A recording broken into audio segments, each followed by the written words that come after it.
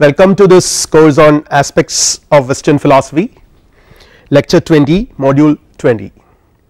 This lecture is a little special because it is about a very special philosopher, Immanuel Kant, who is also known as the prophet of enlightenment.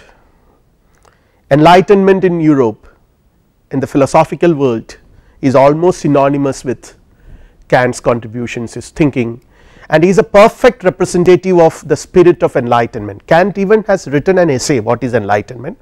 Of course, we would be discussing some aspects of this essay in our later lectures, not in this one. So, we will be dealing with Immanuel Kant's contributions to philosophy with 2-3 lectures, because he is, as I mentioned in the beginning, is a very special thinker, is a very special philosopher and one of the greatest philosophers in the entire world. And so today what I am going to do in this lecture is that I will introduce the notion of critical philosophy, which for which Kant is well known. Kant is known as a philosopher, a critical philosopher, and for various reasons, of course, and one of the reasons is that he has some of his major contributions are in this direction, where he conceives philosophy's objective as critiquing what, that is a question. So, we have been examining in the previous some of these previous lectures, particularly after I introduced the contributions of rationalist thinkers like Descartes, Spinoza, Leibniz, Locke, Berkeley, Hume. All these philosophers have been engaged in a form of critiquing, no doubt. They were all examining the limitations, the scope, the nature of something. What is that something? For them it was the human mind, and of course by studying the human mind they thought they can study human understanding and human knowledge as well, and they have opposing conceptions of knowledge. The rationalist held that all knowledge is a priori, which is already there in the mind, and for the empiricists the emphasis is on experience. So, knowledge for them is a result of experience. And when you come to the critical philosophy of Immanuel Kant, there is something special about it. He has these two traditions in the background, the rationalist and the empiricist. In one sense he begins with rationalism. He was tremendously influenced by many people, including Wolff, who was a German representative of the rationalist school. Then Leibniz was also there.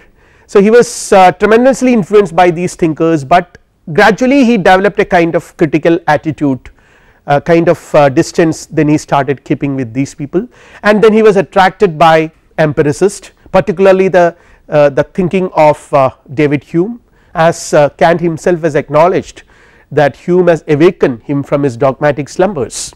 What he means by dogmatic slumbers are the kind of security, the kind of safety feeling you get when you are a rationalist, that these concepts which are there in the mind would explain every process of knowledge. That kind of an idea, that kind of a dogmatic assumption was shaken by Humean criticism, Humean skepticism. This is what Kant mentions, and with these two traditions. But the interesting point is that that is what makes Kant important.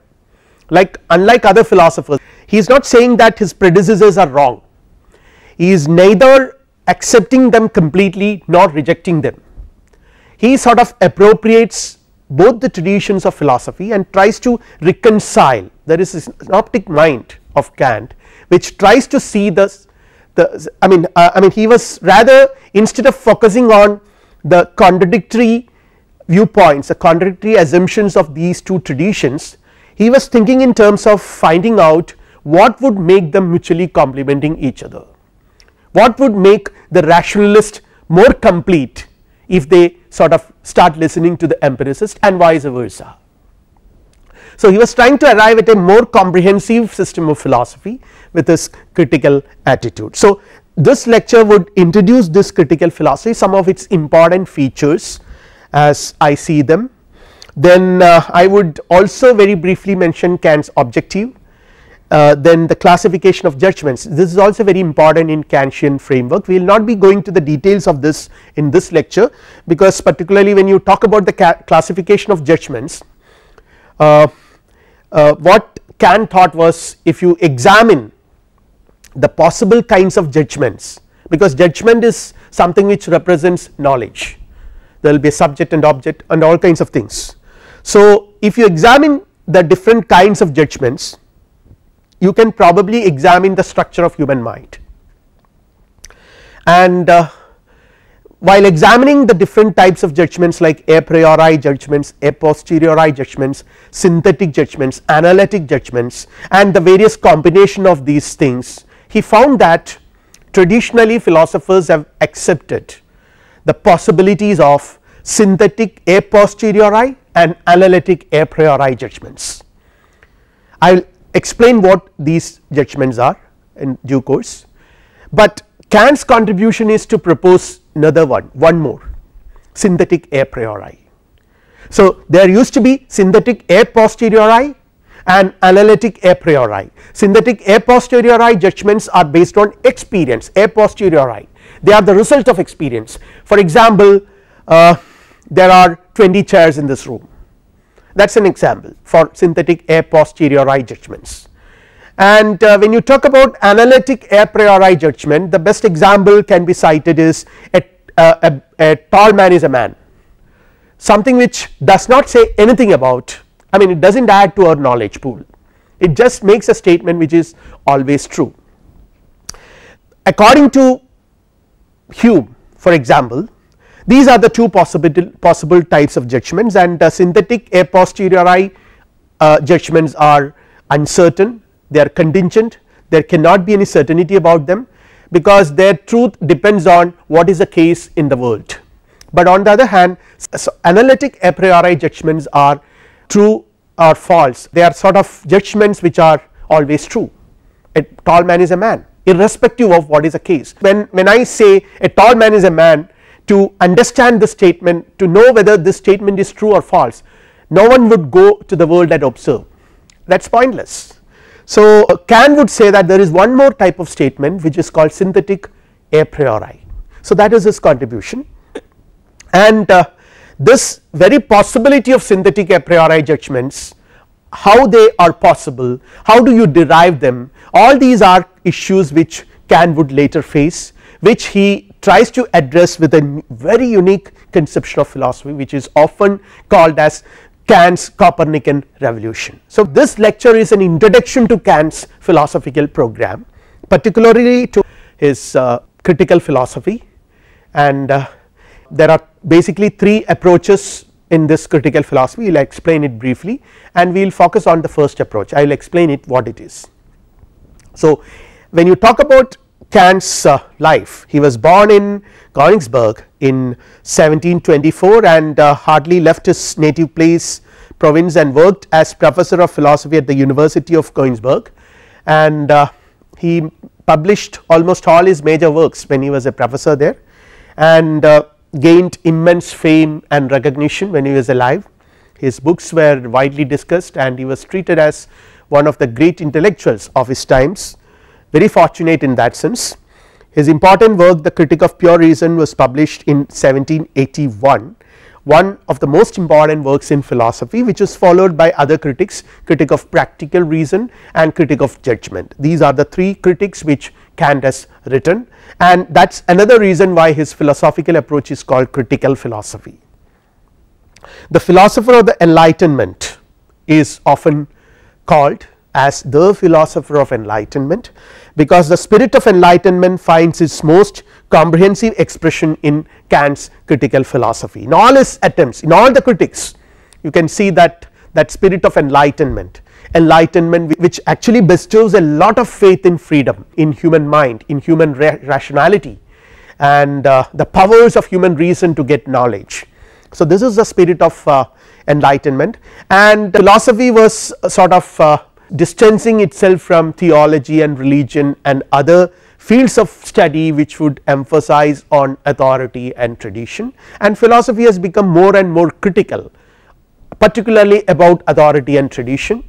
So anything is philosophical only if you can rationally justify it, and if it is not rationally justifiable, something can never be attained the status of being philosophically strong or philosophically sound.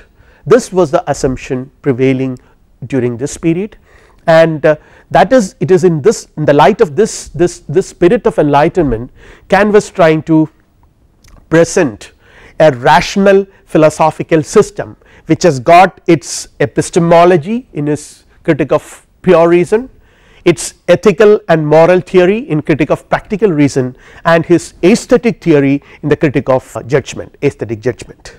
So this is an overview about his work and life, and now when you see the background, as I already mentioned, Kant was a philosopher of enlightenment, and modern philosophy's faith in the power of the human mind to attain knowledge was underlined by this enlightenment thinkers.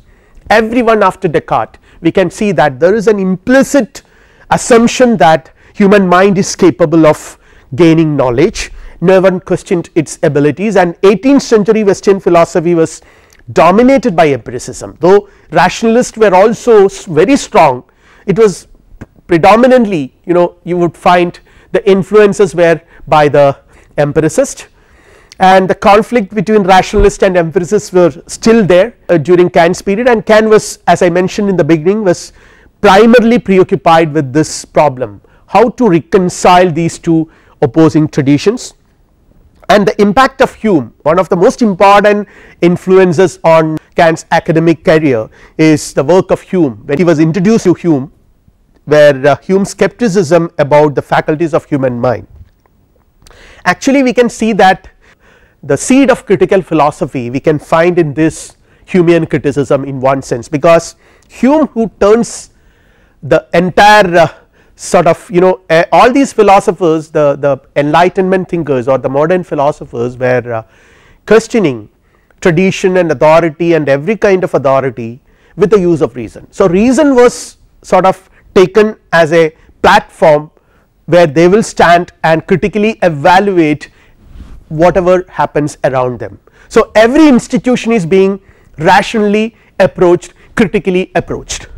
Now what Hume does is, Hume turns the table, or rather we can put it in this way, not turning the table, rather Hume would examine reason critically. The abilities of reason itself was critically examined by Hume.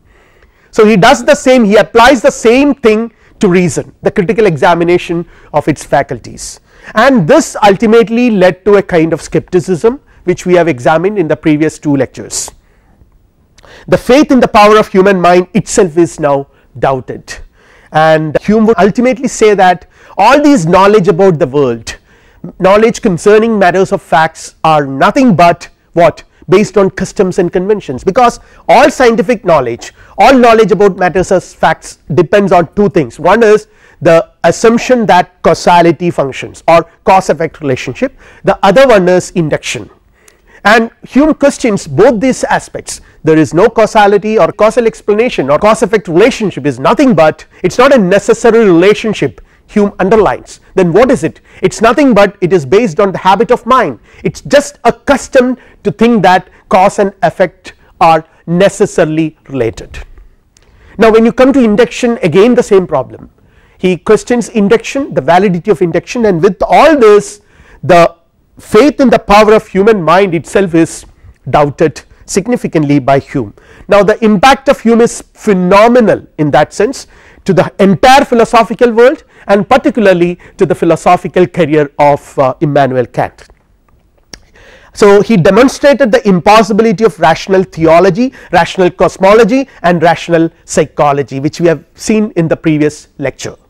Rational theology, there is no concept, you cannot any longer you talk about God, God's existence and all these things in the sense in which it was being discussed by scholastic philosophers and many other modern philosophers. There is no rational cosmology, you cannot take for granted the existence of objects independent of mind, and there is no rational psychology where you can actually talk about a self which is spiritual substance. And it is impossible to gain knowledge of God, world and soul for Hume, and again our knowledge of matters of fact is only probable, there is only probability, no certainty. And Hume's famous statement, there is no certainty that the sun will rise tomorrow, that is only a probability, because it is based on our inductive inference, which our induction, our past experience tells us that sun has been rising, but that does not guarantee that the sun will rise tomorrow in the east. And there is no knowledge of necessary connection of substance of a self or anything according to Hume, and it is in this context skepticism, reason critiquing itself.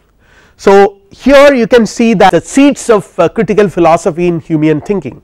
Modern philosophy, reason has undermined all authority and tradition, finally reason turns to itself, and Hume exposes the limitations of our understanding. Necessary knowledge is possible only in relations of ideas, this is what I have already explained, only in relations of ideas, only in mathematics and geometry you can have this necessary knowledge. Matters of fact, there is only probability, and refutation of causation and validity of induction concludes Humean skepticism about knowledge, about human faculties, about the power, ability of the human rational faculty to know, or limitations of rationality itself is being exposed by Hume. So basically we can see that Kant is also trying to do a very similar kind of thing, but of course the kind of approach is significantly different and the objectives are also different, not just significantly, it is entirely different. Kant's objectives is entirely different, he wants to show that, or he wants to overcome, he tries to overcome the skepticism initiated by David Hume. So now when you see what Kant says about Hume, to begin our understanding on Kant's contribution, we have to actually see how Kant appropriates Hume, or how Kant approaches Hume, what is his view about Hume. If Hume is right, very interesting observation made by Kant, if Hume is right, then there will be only empirical sciences and formal exercises of calculation, all necessary truths or relations of ideas will be analytical, and propositions expressing matters of fact would be synthetic truths and merely contingent, like as I said there are 20 chairs in this room, or the color of my shirt is what is it, red or pink or whatever, these are all contingent facts, there is nothing that necessitates my shirt to be pink in color, there is nothing necessitates this computer to be black in color, there is nothing necessitates this room to have 25 chairs, it is a contingent fact just because today it is 25, and again you know when you talk about color it depends a lot on how do you see it, there are a lot of subjectivity involved in your perception. Remember the kind of distinction of primary and secondary qualities which Berkeley and Hume had rejected. So all kinds of problems involved when we talk about synthetic judgments, and this is what Hume's position is. And now Kant's objectives is to limit Hume's skepticism on the one hand and the old dogmatism on the other. Hume's skepticism stands for the empiricist tradition which Kant subscribes to, or rather Kant was influenced by, not subscribed to but influenced by, and the old dogmatism here stands for some sort of a rationalist philosophy which believes that the human mind already possesses all knowledge, that is a kind of dogmatism. Kant's enlightenment spirited mind would not accept this, for him the human mind does not possess all the knowledge. So I repeat, to limit Hume's skepticism on the one hand and the old dogmatism on the other, and to refute and destroy materialism, fatalism, atheism as well as sentimentalism and superstition. So there is one aspect of Kant's work which examines the possibility of metaphysics, and ultimately Kant would conclude that metaphysics is not possible as a rational enquiry, which is something which Hume also arrived at, a conclusion which Hume also arrived at, but in a different fashion and with different implications. Kant does it, because when Kant does it he demonstrates where knowledge is possible, what kind of knowledge is possible, where is it possible, how is it possible, what are its limitations and what are its scopes, all these things he has mentioned, and then he says that this is the limit of human knowledge, beyond that you cannot go. So beyond that if you try to go, it ends up in all kinds of superstitions, metaphysical, meaningless metaphysical speculations and all that. Now when you talk about critical investigation, as I mentioned, the philosophy, the critical philosophy of Immanuel Kant, that is the way it is being understood, and I mentioned in the beginning that this investigation is into the powers of the pure reason itself.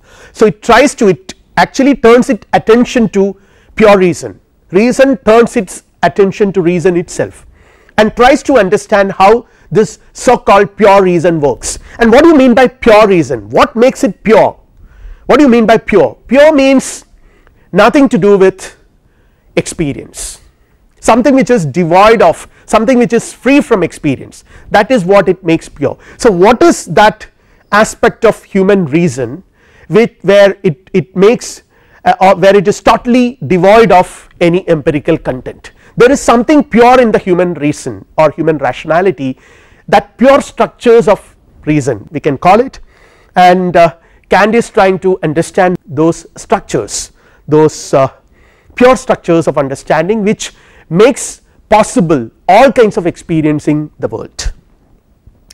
Opposes dogmatism, the dogmatic procedure of the pure reason without previous criticism of its own power, and inquire how reason arrives at some principles which it has long been in the habit of employing. See, the best example that comes to my mind is the principle of causality, causation, cause effect relationship, something which we employ in our day to day life, in our scientific explorations, and we take for granted the validity of causality, causal principle. By seeing the clouds I infer that it is going to rain, or by all kinds of my day to day life and my scientific examinations presuppose the validity of causal relationship. So now he inquires how reasons arrives at such a principle of causality, again in what way and with what right reason has arrived at these principles. So these are the questions, and Kant, as I mentioned in the beginning itself, has a very peculiar synoptical mind, unlike many other philosophers. Like that is what makes Kant very special, different from many other thinkers, because you can see that there is a process of critical discourse, a tradition of critical discourse as it has developed in the West. We can see that every generation would produce a set of philosophers who would be critically evaluating their predecessors. So every thinker is different from the other thinkers, they have something new to say, and this is how philosophy has developed in the West as a tradition of critical discourse. And you can see that when Kant was philosophizing 18th century Europe, there were a lot of kind of conceptual oppositions between these two philosophies, philosophical traditions, rationalism and empiricism, but Kant possessed a very typical, a very unique synoptical mind which attempts to reconcile the different views of philosophers, rationalists and empirists. And in this context I would just read out a passage, views of Descartes and Leibniz concerning the nature of vis viva, which is Latin for living force.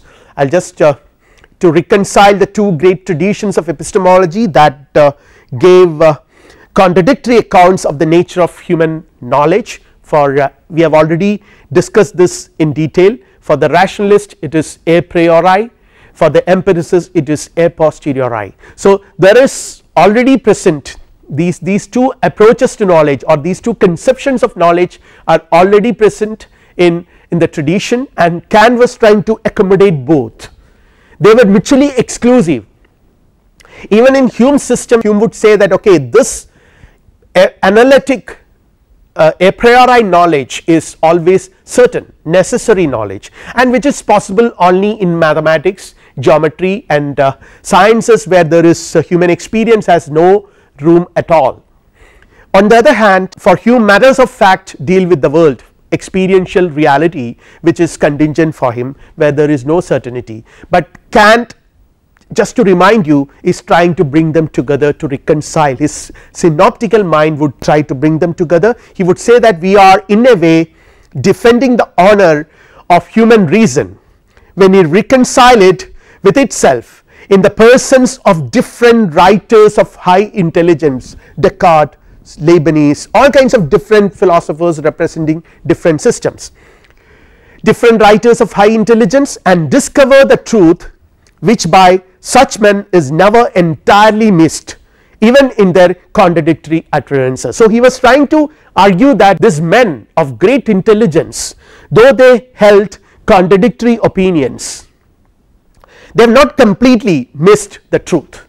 So there is element of truth, element of right approach in all of them, though they apparently held contradictory opinions. So he was trying to collect these different aspects, different truths that is present in different philosophers, and bring them together, reconcile them, and present a more comprehensive system of philosophy for the enlightenment. The philosophy for enlightenment is in that sense an examination of knowledge and the knowing mind,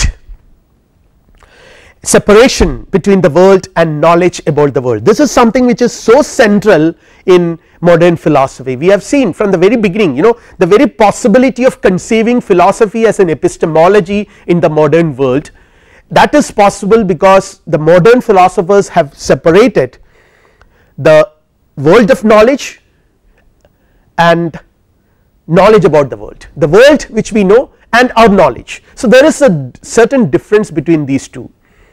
And now the question is, as I have explained it in one of my previous lectures, the whole problem of knowledge, the whole epistemological problem, can be simplistically articulated by an examination of the relationship between the inner space, which is the mind, and the outer space, which is the outside world.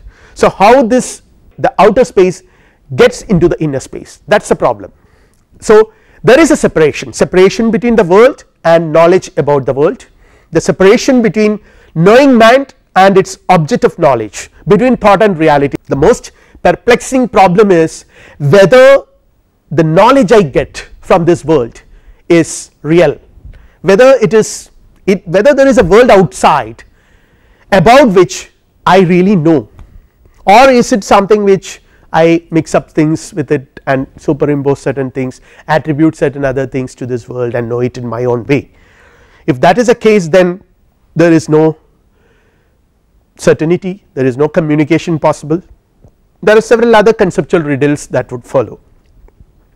Rationalism and empiricism have different accounts of this cleavage, and Kant attempts to bring together the separated elements to a unified whole. So here again Kant was trying to explain this relationship by bringing them together. So this figure would explain Kant's evolution as a philosopher. I have already mentioned about this in the beginning of this lecture, that in the phase 1 we could see that he was influenced by rationalism, he followed a kind of Walesian philosophy.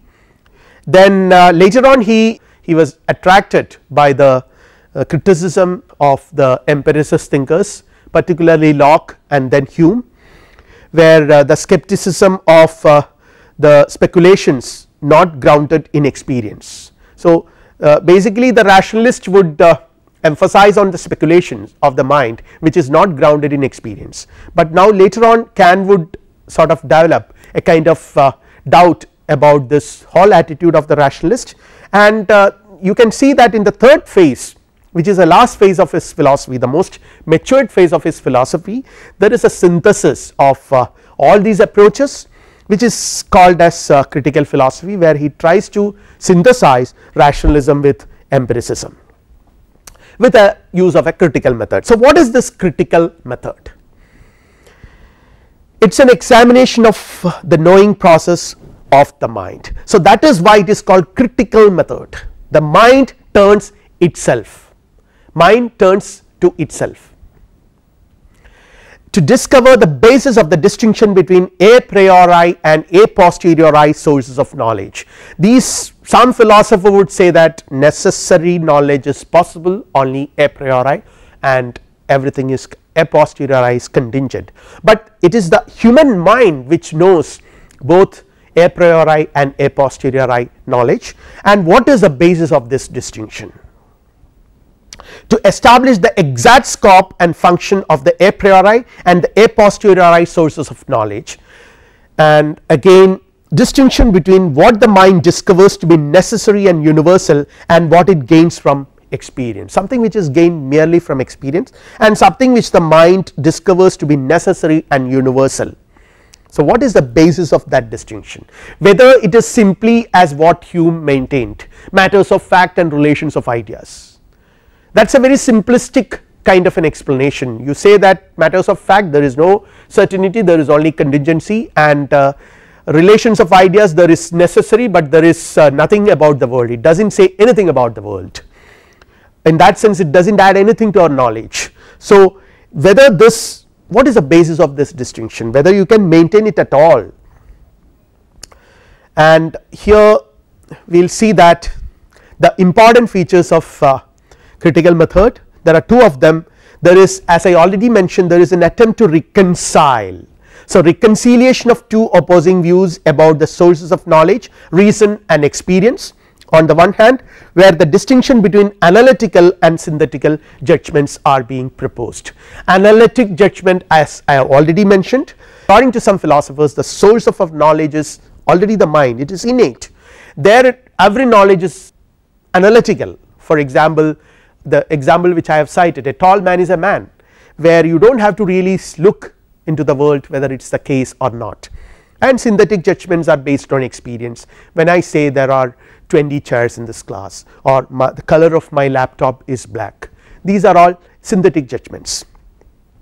But another very important feature of transcendental method is to locate the universal and necessary elements in all knowledge in the nature of our thought, a unique kind of knowledge which is common to all experience.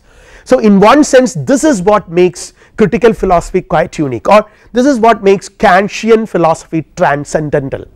It is a kind of transcendental criticism of human knowledge, because it deals with the conditions of human knowledge. It raises the question, what is the basis, what are the preconditions of human knowledge without which knowledge is not possible. So what makes knowledge possible, what are the conditions that make knowledge possible, that enables human mind to know. These are some of the questions which the transcendental philosophy would raise.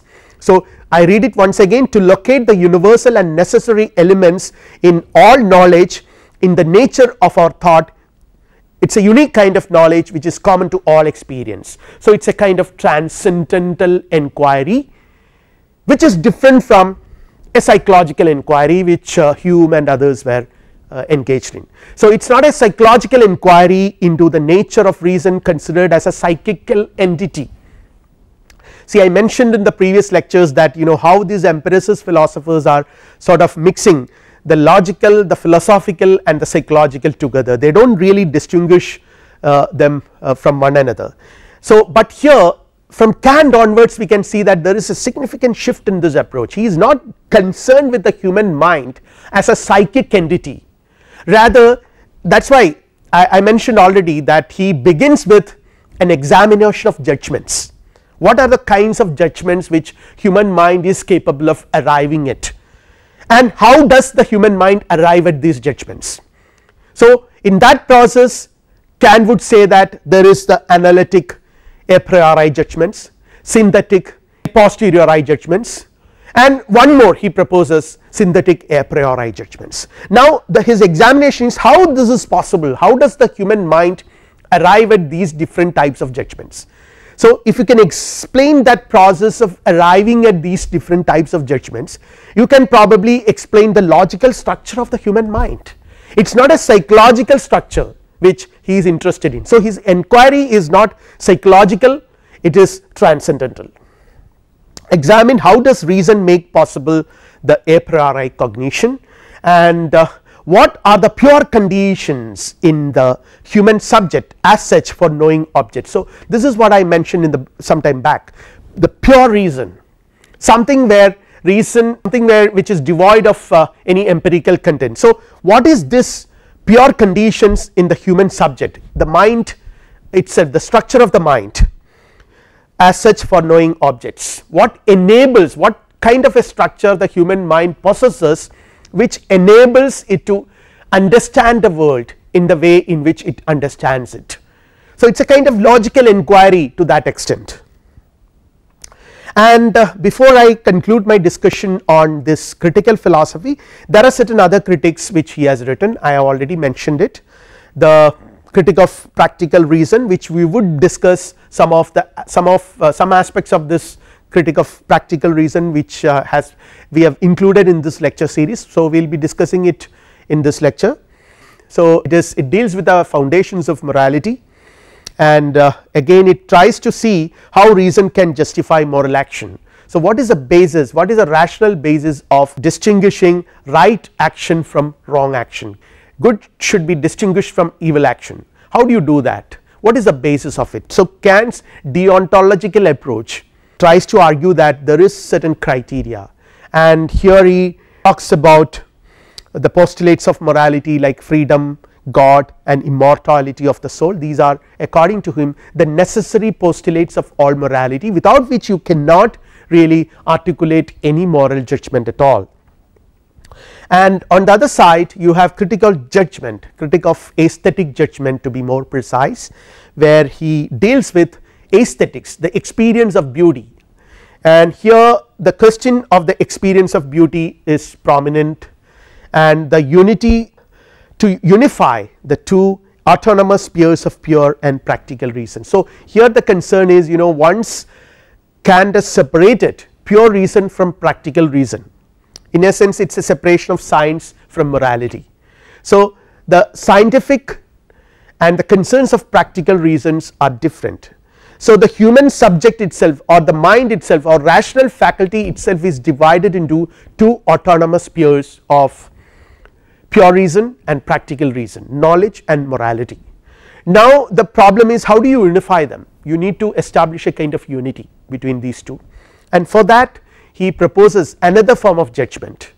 The aesthetic judgment is a different, it is a unique form of judgment which would provide a kind of unity, which would actually help us to establish a unity between the other two approaches. Anyway, we are not going to the details of this in this lecture series. Now, the beginning of critical investigation, where Kant expresses his disagreement with Locke's crude empiricism, which proclaims that all our concepts are ultimately derived from experience. So, this is a very crude form of empiricism, everything is the result of experience and nothing else, tabula rasa. The human mind is a tabula rasa. When it has come to this world, it was a blank sheet, nothing was written on it, and experience goes on writing on it. So, all knowledge, the ultimate fundamental building blocks of all knowledge are sensations and perceptions according to Locke. And at the same time he opposed the notion of innate ideas propagated by the rationalist thinkers. And now, in opposition to these two, like here I am trying to see the critical investigations, the beginning of the critical investigations, both the traditions have been sort of brought into one single framework with a lot of caution exercised. The crude empiricist approaches are removed on the one hand, and the dogmatism of connected with the notion of innate ideas is also removed, and Kant introduces his position which says that there are concepts and principles which the reason derives from within itself on the occasion of experience, they are a priori. So, this is a recognition of an a priori element in human knowledge, where Kant is recognizing the importance of the rationalist tradition, but on the other hand he would also emphasize the importance of the empiricist tradition by stressing on the importance of experience in the process of knowledge acquisition. And so, but this is a very important concept in Kant's philosophy. There are a set of a priori concepts grounded in the mind's own structure. The mind itself, the very structure of the mind is constitutive of certain a priori logical structures, which is essential for, which is a precondition for all knowledge according to Kant, and they are pure concept because they are devoid of all empirical content. They are not derived from experience, but is applied to and governs experience. So, to experience I need them. See, for example, the best example I can cite right now is I have a computer in front of me, a small laptop black color computer. This computer has to experience this object as a computer, I should already possess certain structures, certain a priori knowledge, a priori structures in my mind, which would suggest me that the percepts which I get from outside is meaningfully can be designated as a laptop computer. Any object I see around, a chair or a table or a tree or a camera, anything which I see around presupposes that the human mind is already equipped with a set of a priori concepts which I apply when I experience them. So, these concepts are pure and they are devoid of experience, they are free from experience, but and they are not derived from experience, but experience is but it is applied to experience and it governs experience. So, in that sense they are very important in Kant's scheme of things. They do not transcend experience, hence cannot be applied to supersensible worlds. This is something which we will see in the next lecture. And a child is born with it, but its reason derives it from within itself, example a causation. The child, in that sense it is innate, the child has it when it has come to this world, and its reason derives it from within, not from experience. See, for example, Hume's problem was you see the hands coming together, me clapping the hand and you hear a sound, clapping, hearing the sound. Now, the relationship between clapping and the sound is causality, causal relationship, which Hume questions. Hume would say that there is no necessary connection between me clapping and the sound heard, this is causation. But here what Kant would say is that the human mind already possesses the structure of understanding things in this particular way. So, that structure is already there in the mind and it is only applying it to what it sees in this world. So, to understand this as causal relationship, that is the contribution of my mind. So, this is the basis of Kantian idealism. So, now the analysis of judgments, this is again a very important phase in Kant's philosophical contributions. I have already mentioned about these things, I am just going to a bit elaborate them. There are analytic judgments where the predicate is merely explicative, it exhibits some obvious and essential characteristic of the subject. The example I cited is a tall man is a man, and the synthetic judgment is a predicate adds some characteristic attribute to the nature of the subject, give us information about some aspect of the subject which no process of analyzing the idea of the subject can give us. So, from this you can say that all analytic statements are a priori, because the predicate is merely explicative, it is already contained in the subject, and synthetic judgments are apparently a posteriori, because the predicate adds something new. When I say the chair is blue in color, it is adding something to my existing pool of knowledge.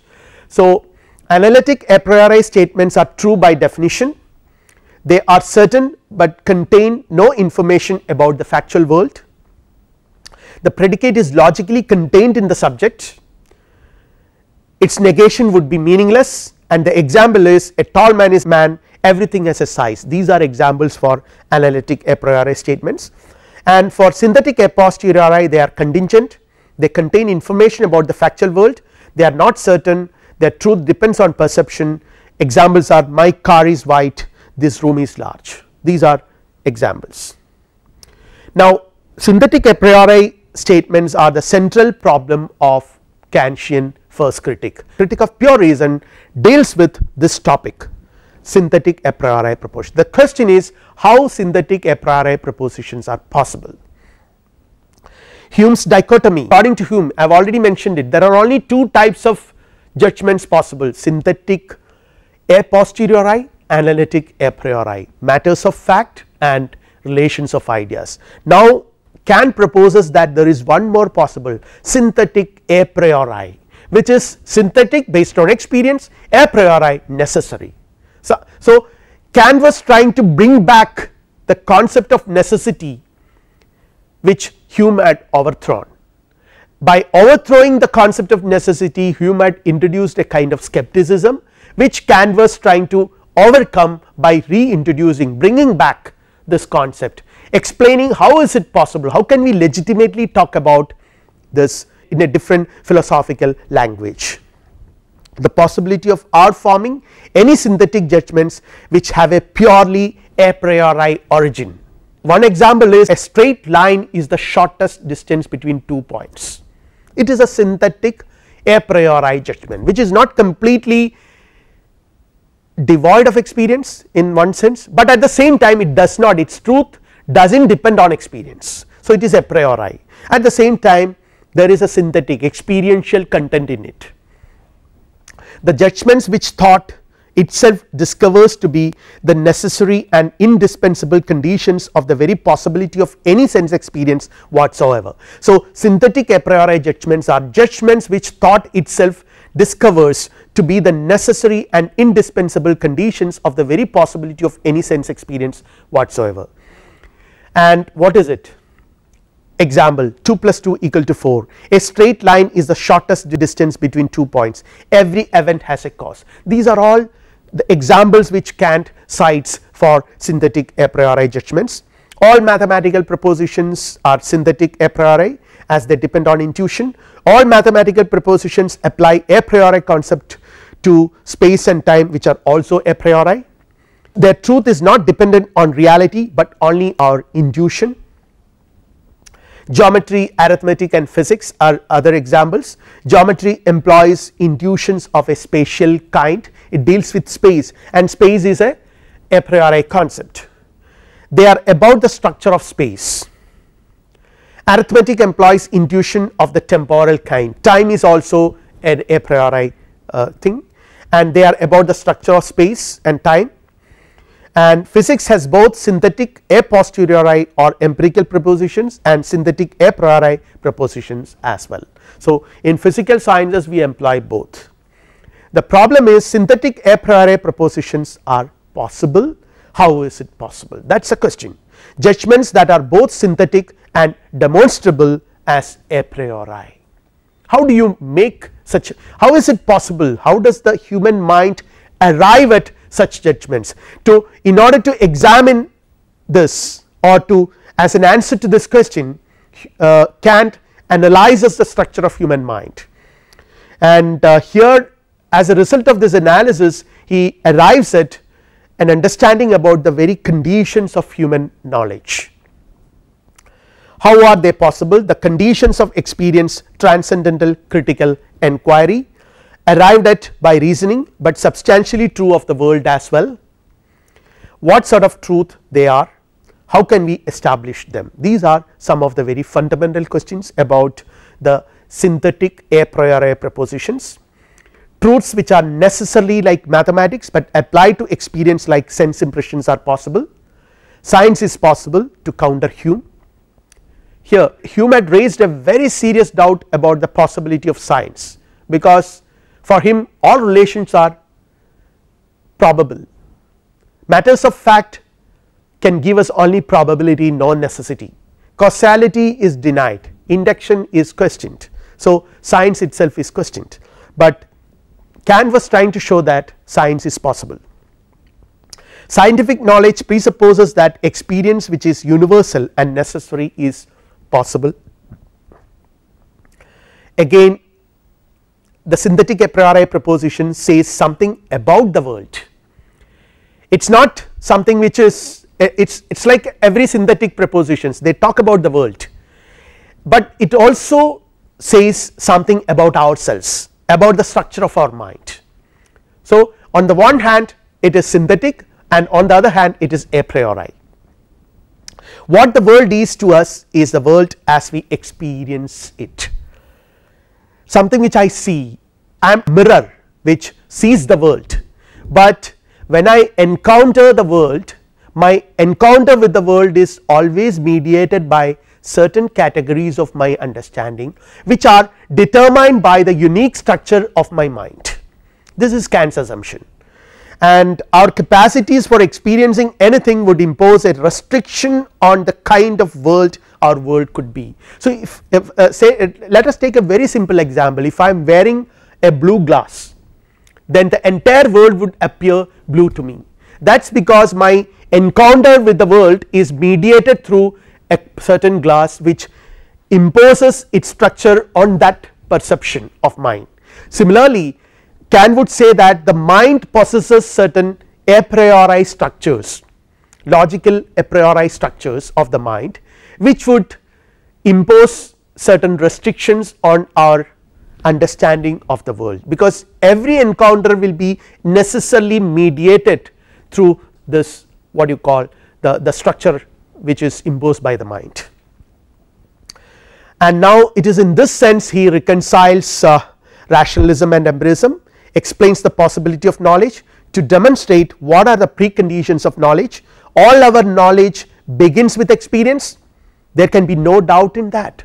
This is Kant's own statement, all knowledge begins with experience. So, empiricists are true in that respect, but though all our knowledge begins with experience, it does not follow that all arises out of experience. There is something which is more than experience into all process of knowledge acquisition, or to put it in other words, experience alone would not be sufficient to explain the process of knowledge acquisition. You need an active component from the mind as well. The structures of the mind, the a priori structures of the mind, the structures of understanding need to be present in order to legitimately interpret the kind of experience which you receive from outside. So, this process, this coming together of rationalism and empiricism, reconciliation of these two approaches to knowledge acquisition happens in Kantian philosophy. The mind plays a crucial role in this process, and this is known as the Copernican revolution in philosophy. We will conclude here. This is the Copernican revolution, because Copernicus places his Copernican interpretation of the universe makes the sun at the center. It opposes all the previous accounts of the picture of the universe where the earth was considered as the center of the universe. Now says that the sun is at the center, and similarly in that sense he initiates a revolution in astronomy. A similar kind of revolution has been introduced by Kant in the world of philosophy by placing the mind at the center. So, the world we see it is our mind. At the same time, it is not a world which my mind creates at its in whatever way it wants. There are certain inputs which I need in order for me to interpret those inputs in a certain way and understand it. So, these two processes are important, the reception as well as the interpretation. There is a synthetic process happening inside the mind, and in order to happen a synthetic process inside the mind should possess certain structures a priori which is not derived from experience, which is already there. There he opposes the empiricist. The empiricist would say that these are derived from experience, but for Kant the very possibility of forming general ideas, the very possibility of forming concepts presuppose that the mind should already possess certain concepts.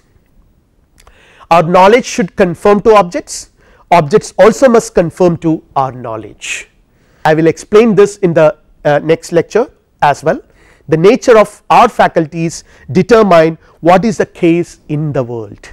So, my mind plays a very important role in knowing the world. It is not a just impartial spectator, it is not a just reporter of what is happening in the world, rather it is an active participant in the process of making the world.